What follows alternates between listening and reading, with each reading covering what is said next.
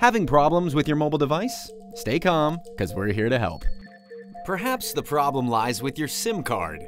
Check if your SIM card is reading correctly. If not, your device will usually alert you with a pop-up or an icon at the top navigation bar on your screen.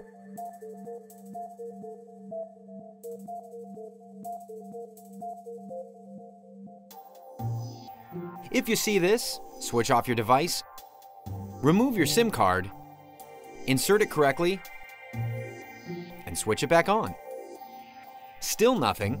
Well, see if it works with another mobile device. If it doesn't, there could be a problem with your SIM card. You'll then need to head down to any of our Singtel shops and get it replaced. You can also use My Singtel app to locate the store nearest you.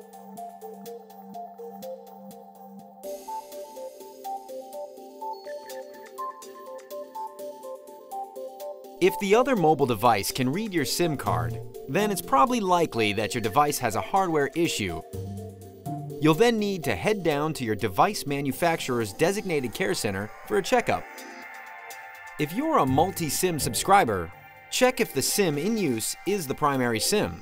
All you have to do is simply dial *141#.